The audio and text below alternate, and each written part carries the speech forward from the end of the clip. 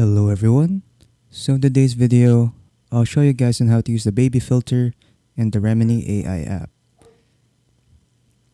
But before we start, make sure you have the app. You can download it on the Play Store or on the Apple App Store.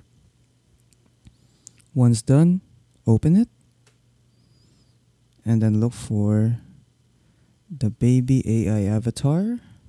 I'll use this. Click on that. Then press use this model image. It says here we are working on your photos. Estimated 3 minutes, so just wait for 3 minutes until it's done. I'll see you guys in a bit. Once it's done, the results will pop up. You can also download it. Just click on this download button here at the bottom right corner. And as you can see there, it says photo saved in gallery. And then that's pretty much it. So that is how you use the baby AI filter in the Remini AI app. So if you guys enjoyed the video, don't forget to leave a like and subscribe for more tech tips. That is all.